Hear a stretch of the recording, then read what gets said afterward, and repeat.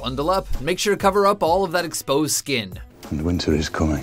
Welcome to Watch Mojo's Top 5 Facts. In this installment, we're counting down the coolest facts we could find about freezing to death, or getting chillingly close to it. Antifreeze. Number 5. Victims of hypothermia often undress. Yeah, tequila makes her clothes fall off. A survey of information covering nearly 20 years of data revealed that approximately 25% of those who died from hypothermia were found in varying states of undress. Funny thing is, the fellow was just wearing underpants.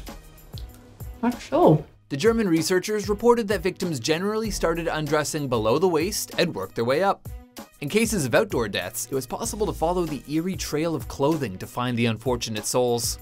The researchers explained this so-called paradoxical undressing as a result of nerve damage from extreme cold. As hypothermia reaches its final stages, victims feel irrationally hot and try to cool down. Even more mysteriously, many of those who died exhibited what's called terminal burrowing behavior, meaning they crawled into a small space to die. Just want to crawl into a hole and die. Number 4. Freezing to death can be reversed. In 2001, Canadian toddler Erica Nordby was found outside in nothing but a diaper. Her heart had been stopped for 2 hours and her body temperature was a chilly 61 degrees Fahrenheit, or 16 degrees Celsius. Despite being clinically dead, she was revived and suffered no long-term health consequences. Now, scientists believe they have a better understanding of how something like this is possible. The answer is anoxia-induced reversible suspended animation. In other words, oxygen starvation. Biologist Mark Roth describes it as, quote, turning down the dimmer switch on biological processes to improve survivability. Practical applications utilizing this new information would help those suffering without immediate access to medical care or to preserve organs for transplant. Number 3. A Japanese man survived a 3-week hibernation. Maybe he melted. No, he's just hibernating. Sure, that baby surviving that 2-hour freeze is incredible, but there are even more unbelievable near-death freeze stories. In late 2006, Mitsutaka Ushikoshi, a 35-year-old Japanese man, fell while hiking and was unable to get up.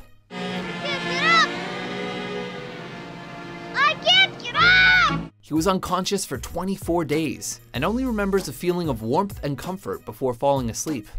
Despite having almost no pulse, multiple organ failure, and blood loss, he was able to make a full recovery with 100% of his brain function.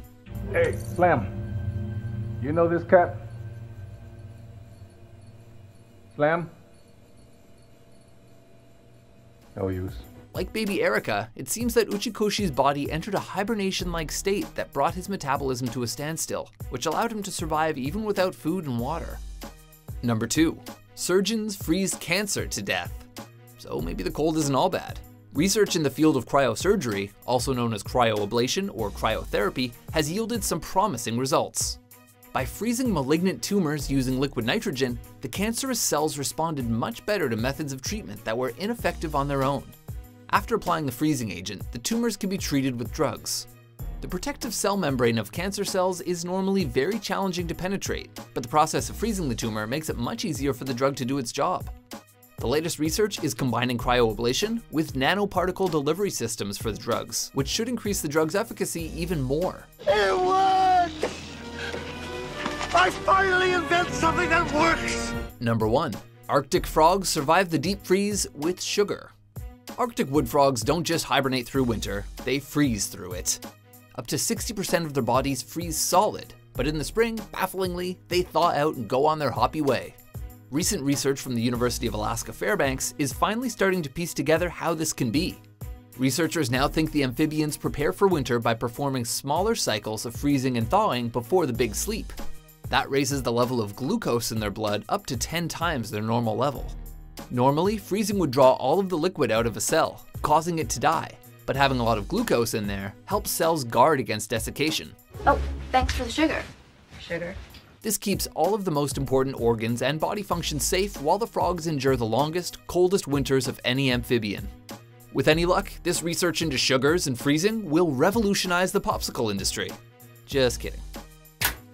So what do you think? Have you ever had hypothermia? Did it make you undress? And do you think we'll see a perfected method for cryogenic hypersleep in our lifetimes?